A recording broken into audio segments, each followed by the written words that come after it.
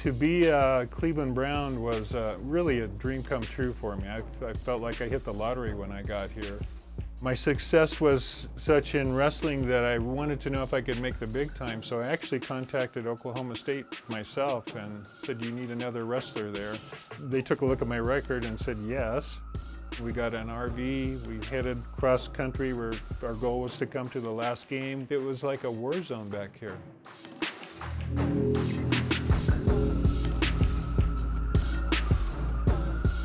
Welcome everybody to Club 46, driven by Bridgestone. Today we visit with the great Jerry Sherk, one of the greatest defensive linemen in Cleveland Browns history, 12 seasons with the Browns, and the 1976 Defensive Player of the Year. Welcome back to Cleveland, Jerry. How are you doing? Doing great, Jim. Happy to be here. What does that mean to you to come back? When you come back, does it tap a great deal of memories? It really does, you know, especially a couple of weeks ago I went to training camp and seeing those guys hitting and, you know, smelling the grass and that whole thing just really brings back a lot of memories. Tell me this, in those memories, what does it always mean to you to be associated with the Cleveland Browns?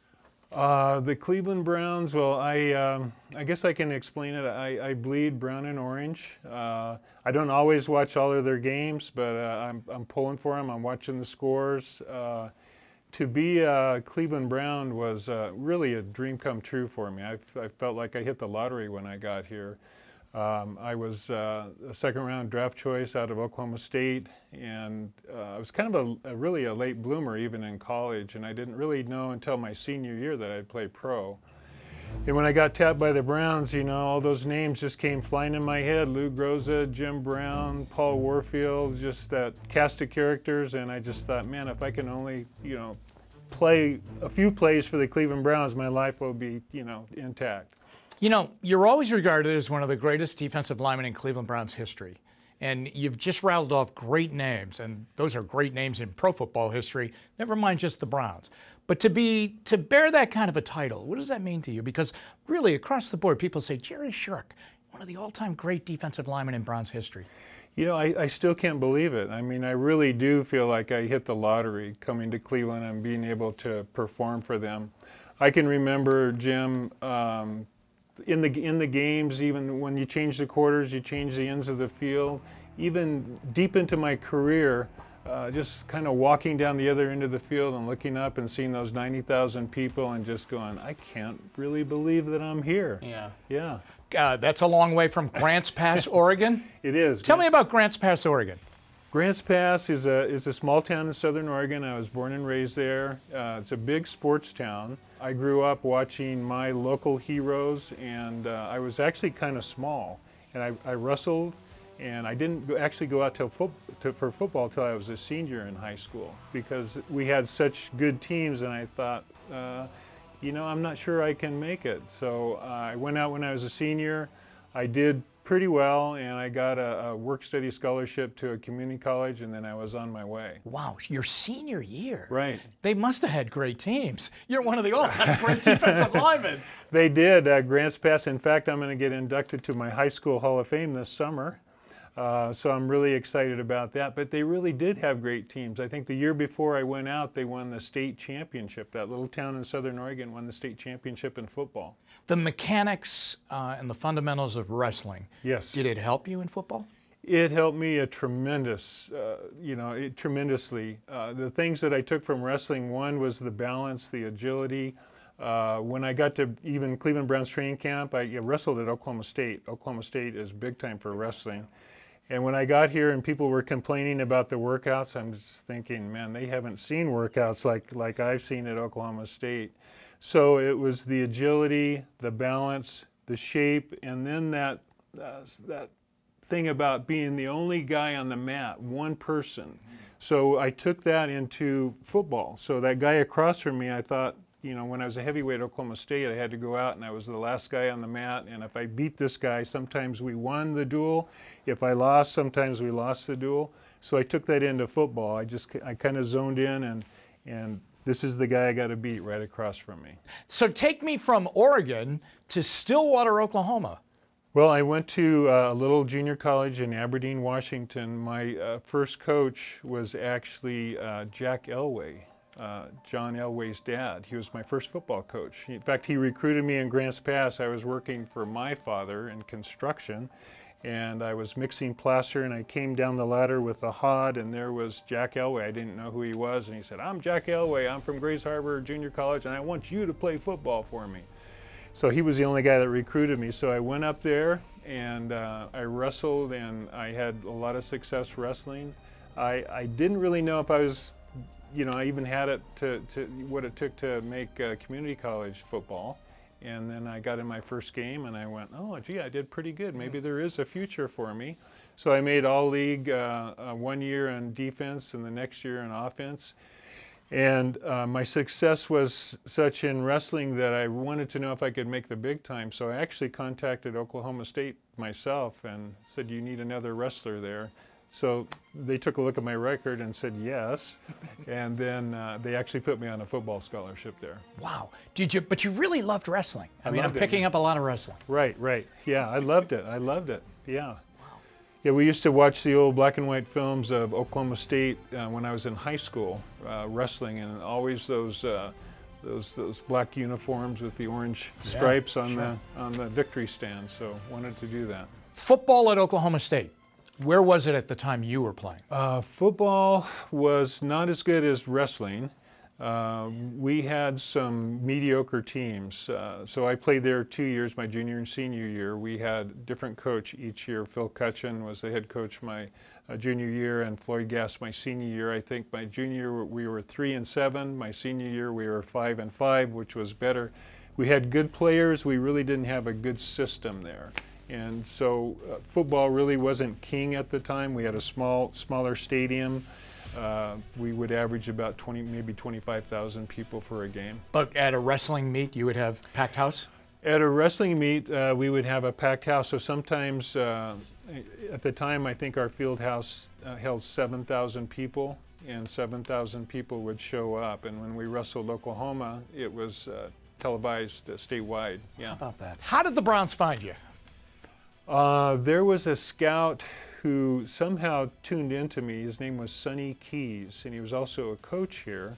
And then when I got here, he passed on within a couple years, but he told the defensive line coach, Dick Modzelewski, about me. Of course, Dick Modzelewski is an ex-Giant and ex-Brown. Sure. So he was the defensive line coach, and so somehow those two put their heads together and convinced the draft team and Mr. Modell to draft me. And you went second round. I went in the second round. Were you surprised at that? I was pretty surprised. In my senior year, about, we had, 10-game season. About my 8th game, a coach came to me and said, those pro scouts are looking at you. They're going to draft you. They think they're going to draft you high. And I was very surprised. And then I was actually into my wrestling season. We were wrestling at Southern Illinois University during the draft. There was no hoopla at all about the draft. There was no TV show, there was no radio coverage or anything like that. So I remember I was working out, getting ready for my match, and somebody said, "You've been drafted by the Cleveland Browns. Mr. Art Modell is on the phone. He wants to talk to you." So that was my first contact with the Browns. Wow. Do you remember what he said? It was usually very short and terse, something like, well, Jerry, we're really happy to have you here, and we're looking forward for you to have a great career with the Cleveland Browns. That's my argument. That's pretty good, Jerry, I gotta tell you. Okay, so now you come. How are they at that point in time? What are the Browns? First of all, it was a strike year. It was 1970, so it was a strike year. So the veterans weren't in, which was to my benefit and some of the other rookies too, because we got a longer look. And by the time they came in, I think it was the 3rd or 4th week, we were getting ready to play our first game. They came in, and they, for whatever reason, they saw, Coach Modzelewski saw something in me, and he put me on first team, and I started that first game. Actually, the first preseason game, we played the LA Rams in the Coliseum with Roman Gabriel, a guy I'd been watching since I was probably in the 8th grade or something like that, at quarterback, a big guy. And I can remember actually playing pretty well that first preseason game, and I broke through and I hit Roman Gabriel, who's 6'4", 6'5". I hit him, and I just slid down his leg, because you don't have 6'4" quarterbacks, in the Big 8. And so on films, a couple of days later, Coach Mo Gillespie said, Jerry, in the NFL, you have to wrap them up. 1970, right? Right. Okay, isn't this Monday Night Football? It's the first Monday Night Football now game. let's go into that, because that Right. is, that's an American, you know, almost like an amazing night in American, not just in television or sports television, but just in America. Monday Night Football. Take me into that night. I mean, did you guys realize this is something that's really unique? We did not realize how big Monday night was going to be. We just thought it was another night. They were trying a football game out. We had no idea. They had no idea how big it would be. It was Howard Cosell's first game as a football announcer. So before the game, it was either Howard or somebody else interviewed Joe Namath, and he said, "What are you going to do?" Namath said, "We're going to run at the rookie, Jerry Sherk, number 72 from Oklahoma State." So Cosell actually repeated that. I found out later. The Jets are going to go at Jerry Sherk all night long. At the rookie. And that's what he liked to do. He liked a front runner. He liked a big name. So he liked to, you know, because he was all over Muhammad Ali, you know, as far as the publicity, and those guys would go back and forth. So I think he wanted to be connected a little bit with Joe. So during the game, I had good plays and I had bad plays. But whenever the ball was anywhere around me, I had missed the tackle. You know, there you have it again. Jerry Sherk misses another tackle. And I didn't know this, but I knew that, you know, I could have played much better. The game speeds up, even from preseason. When you're a rookie, you don't know it, but those guys are going 95%. And first game, they're going 105%. And you're still at your, you know, 95 or 100%. So I had some good plays, I had some bad plays. We won on a late interception. Billy Andrews intercepted and iced the game. I was really excited that to play in this game. I'd been at Oklahoma State, 25,000 people. Cleveland Browns, 90,000 people with maybe 5,000 standing. I don't know where they put those people. But so that night I didn't sleep at all. I couldn't wait to read the paper. What kind of Browns teams were they when you came up in 1970 and on? The Browns had an unbelievable record up to that point. Okay. My first year we were 7-7, and then the second year I think we were a little bit better, maybe a 9-5, and we made the playoffs, but we got beat the first round. And then we just had some mediocre years. Did you play the undefeated Dolphins? We played the undefeated Dolphins, and we almost beat them. It was my third or fourth year. Mike Phipps had actually had a really good year that year. Bill Nelson, who was the former quarterback, was his coach, and he coached Mike through a tremendous year. And we went down and played the Dolphins when they were undefeated, and I think we might have been leading or tied with them in the fourth quarter, and then we had a punt block, so I think we lost maybe by 6 points. Wow. Yeah. Boy, that would have been a signature win. Now, you were on winning Browns teams that went to the postseason. What was it like? We were really connected to the people. I mean, we didn't spend a lot of time in the bars, but a little bit of time in the bars where you'd see people and on the street, and we knew how big football was in Cleveland. We knew the tradition that football was kind of invented down the road in, Canton, Massillon. It wasn't the best of times for Cleveland as a city. Right. But there were the Browns. But we had the Browns. And we knew that if we could win, it would lift the spirits of these people. And I think the best football teams really do connect with the town that they're playing in. So they're not just playing for themselves or their teammates or their coaches, although it's a big part, but they're playing for the people. And there's something to win for the people and something to pull together and pull their spirits up. That's what we really wanted to do. So many people, treasure that team. The Cardiac Kids. Right. But it started before 80, right? Did you sense that there was something good. I mean, you had the quarterback. Right. Even today, they say you got to have the quarterback. You guys had him. Right. It took a while for him to become what he ended up being, Right. the MVP in the league, and this guy that could pull a rabbit out of a hat, like you said, in the last 2 minutes of a game. But could you sense we got something here? This could be really special? Well, you know, Jim, it seemed like what would happen is that all through the 70s, one year the offense would be good, but the defense not so good, right. and then the defense would be good, and the offense not so good, and it just happened that in 1980, both the offense and the defense played really well, and the offense, you know, played outstanding.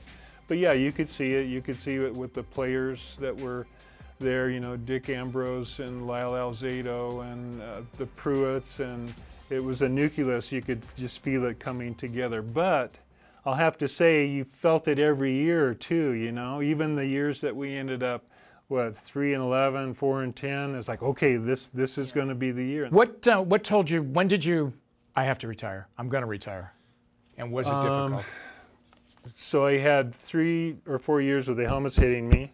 Then they became the target. Nothing could hit me. I could only hit them. If I could see the ball carrier, it was like I could take him down. I don't know how sometimes I got there. And then the injury started coming along, and I started feeling the helmets again. Boom, boom. So we had the 1980 year. I came back to play in 1981. I was a pass rush specialist. I only got in at third down. My knee was hurting. I didn't ever get warmed up, and we had a very mediocre year, just won a few games, and I went home and I thought, you know, they're going to look at the film. They're probably going to cut me, so I better retire before they cut me. Jerry, we asked you to bring a prop, so to speak, a remembrance of your playing days, and boy, you have brought something that looks from the Roman warrior days. This is in the definitely, Colosseum. They used to. This definitely has not been sterilized, Jim.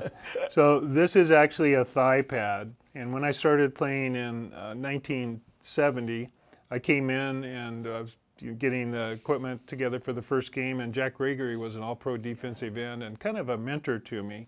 And so he was taking a look at what I was doing with my pads. So you typically had like an inch of plastic on it. He goes, hey kid, you don't need all that plastic. It's just going to absorb water, and you're going to be running around sloshing, and it's going to be heavy, and you're going to be lifting it every time you're lifting your legs. He says, all you need is the plastic insert. So there's like a white plastic insert, but to protect it from gouging your leg, we had to tape it.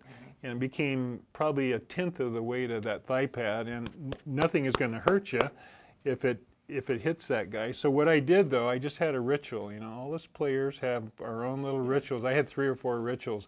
One of the rituals was every time I played, and I had a pad that was similar, I would put 1 or 2 wraps of adhesive tape around it. And I don't know why I did it, just a ritual. And so this particular pad was from a day when a lot of the NFL fields were muddy. So if you did some sort of CSI analyzation, there would probably be mud from every football field in the NFL at the time. Wow. Yeah.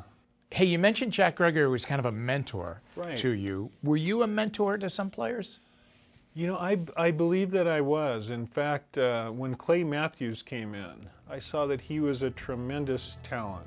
And we had some coaches on the team at the time that were a little bit raw, and you know, they were kind of new coaches. And I can remember once, in fact, Clay reminded me of it years later. He made a beautiful move on film during one of the film sessions, and put his arm over, and he got around the guy, and he was like, took straight off to the quarterback. And one of the coaches said, Clay, don't do that, don't. And I knew that it was absolutely the right technique, so I got him aside later and I said, hey kid, don't stop doing what you're doing. And years later, he said, I really appreciated that. Jerry, you got into photography, and how did that hit upon you? What piqued your interest in that? Well, Jim, I got injured in, I believe it was 77, and I was out for a few games. And so there I was for the first time sitting around the locker room, and I was just fidgeting. I needed something to do. And I always loved photography, and some of the photographers came into the locker room, so I'd start talking to them, like Paul Tepley, great photographer for the press, and Ronnie Kuntz, especially for United Press International. So speaking of mentors, Ronnie became my mentor, and I started asking him about equipment. He said Nikon's the way to go, so I bought equipment. He first took me through the dark room. I was pretty rough. I was a rookie for 2 or 3 years, but within about 3 years, I was good enough to Ronnie actually hired me to do some jobs, and I would shoot sports with him. Wow, so it was sports photography. Right, right at first, yeah. Wow, how yeah. about that? And did you broaden that out then? When I retired, I was a freelance photographer, so I did jobs for magazines, and I did jobs for businesses, headshots and buildings, and still love nature photography. And I actually went out, and I was living in San Diego at the time, and worked for Associated Press and shot both some Clippers games when they were in San Diego and some San Diego Charger games. All right, let's go through some of the pictures, some of your favorite ones. All right, get some shots here. So Jim, this was when I was injured. This is at Kent State, and I was just really starting to get in photography. If you look to the right of the picture, on a stool is my camera. So I set it up and I set the timer, and then I ran over really quick and I lifted the weight up. The team was on the field. I was just waiting to get my knee better. I didn't realize at the time that these are mirrored panels, and the one panel is going right down the middle of my face. So, being sort of philosophic and introspective, when I looked at that, and I went, yeah, that's just how I feel. I feel like, part of me wants to be out in the field, and the other part is, getting ready to retire. And I think I actually call that split personality. That's well titled. Okay. And I had a muscle or two at the time. You did. You're looking like you should have been on the field at that point. So this is actually Paul Farron. So 2 years out of football, I was retired for a couple years. The NFL asked me to come back and do a story on training camp at Lakeland. And it's very flat out there, and the training room is right there where the doorway is, coming in. So I saw this sort of a light situation one day, and I thought, if somebody comes and sits on that bench, that's going to be a good shot. And I was messing around looking through some magazines the night before, and I saw this article that says you can smear Vaseline on the side of your lens and it'll do funny stuff if the light is really, really bright.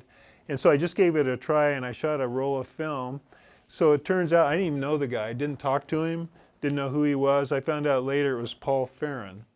He was a free agent, I believe, offensive lineman. At this time, he weighed about 220, had a hurt shoulder. He came in, got an ice bag out of one of those Gatorade chests. Yeah, and threw it on his shoulder, and just kind of slumped there. And it looks like I posed it, but I didn't even say a word to him. I showed it to him, a couple years later. He's really happy to have that copy.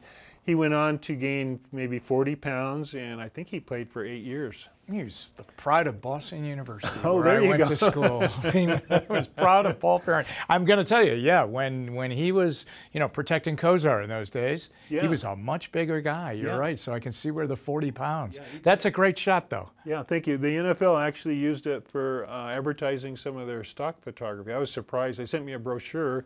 It was the centerpiece of their brochure for that next year for selling their stock photography, and I thought that's pretty good for a defensive tackle to get that shot. Yeah. So through all of those years, is there a picture that you really say, boy, that's the best? I can do no better than that? One of the pictures I really like, I was actually hurt, and I was on the sidelines at a Monday night game. I believe we were playing the Chicago Bears, and it's just a cast of characters that I look at, and when I took it, I probably thought, well, that's just kind of an okay picture. But it's Marty Schottenheimer huddled up with a bunch of his linebackers. And I believe in the shot is Clay Matthews, Judge Dick Ambrose, Charlie Hall, lest I forget Bill Cowher. What made it so great, do you think?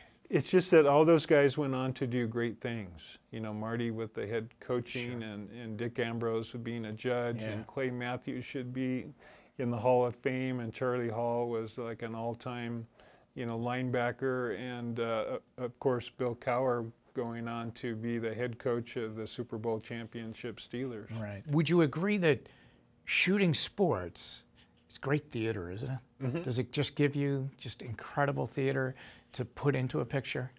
What it was for me, Jim, was kind of like a transition tool. I used it for my transition, because a lot of guys, they get out of the game and they never, make it to the field again. Mm-hmm.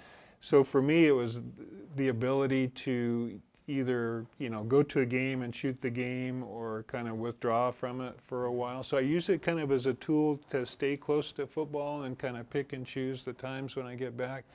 I actually studied the transition of athletes in college, and there's actually a body of work called athletic transition. And one of the populations that's closest to athletes are combat soldiers.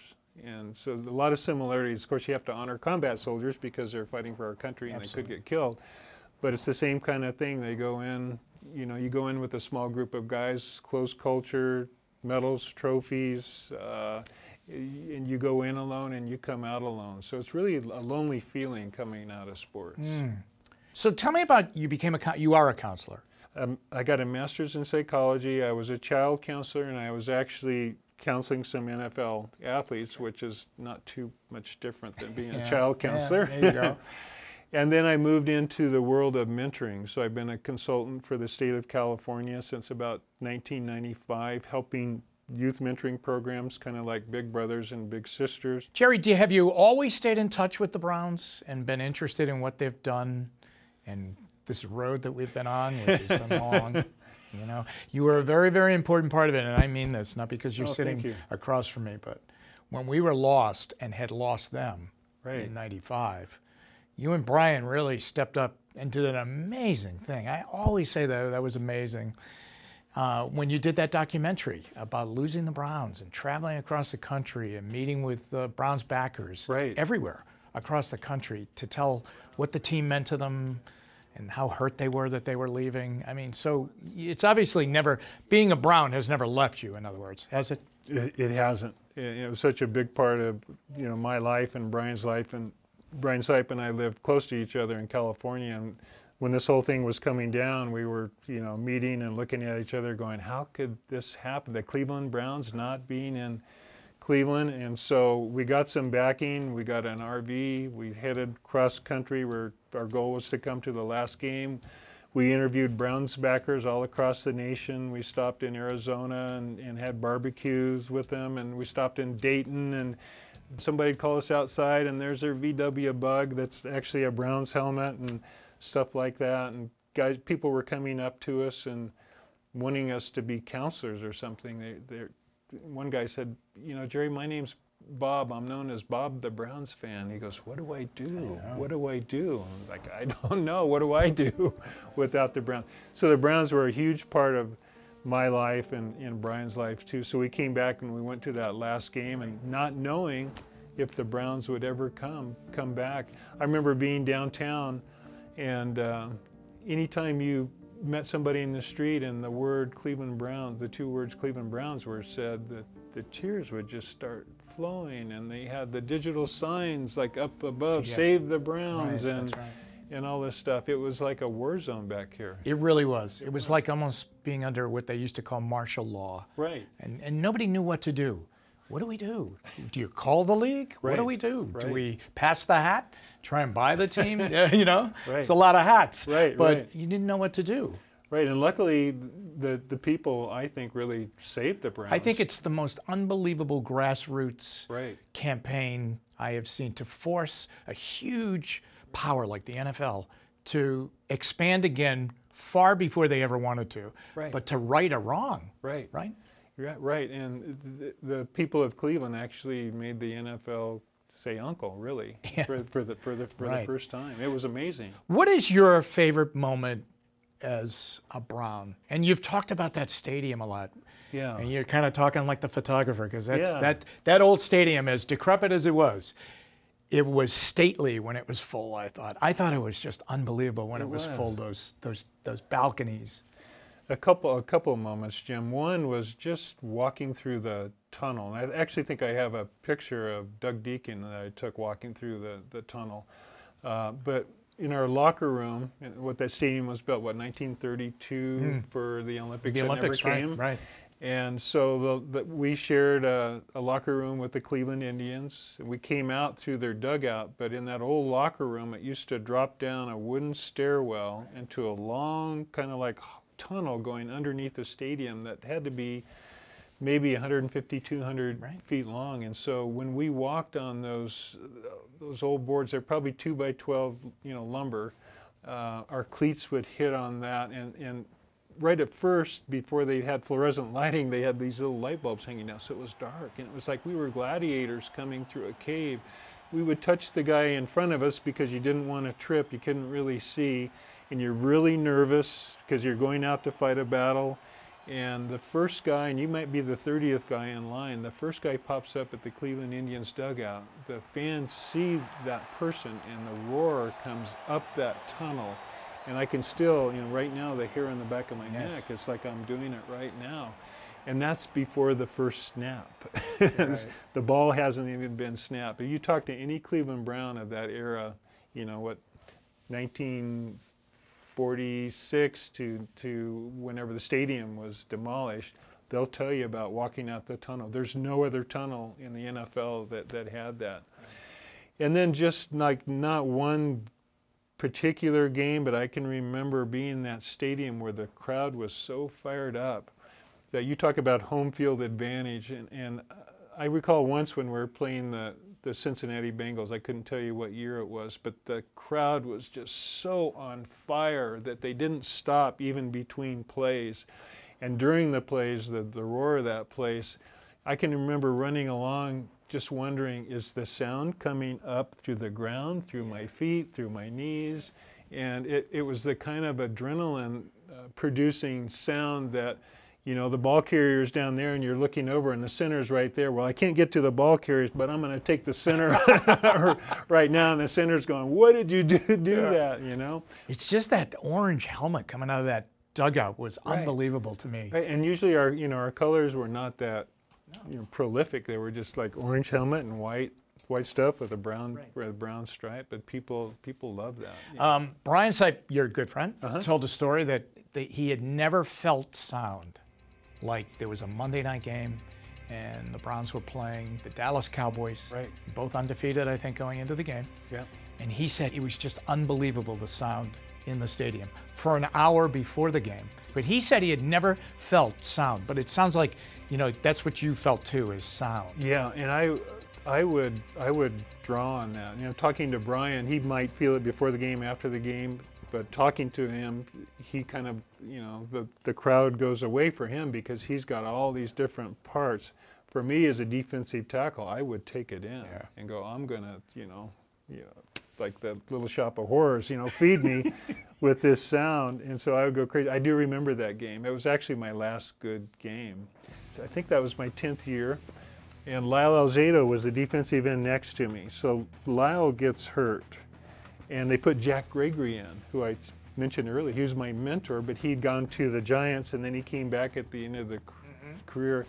So the Cowboys hadn't practiced against me and Gregory. We still had our chemistry from years before. I didn't realize this till I watched the game maybe 10 years after I retired, and I went, oh, Alzado went down, they put Gregory in, and we did these stunts where we could just like brush off of each other. I had like 3.5 sacks that game on Staubach, and my body felt like old, but it was just kind of like the two old guys, they know where to be and how to play with each other. Jerry, thanks so much for joining us. It was a great ride. You bet, I enjoyed it. Jerry Sherk joining us. Make sure you join us next week for Club 46, driven by Bridgestone. Thanks for watching, everyone.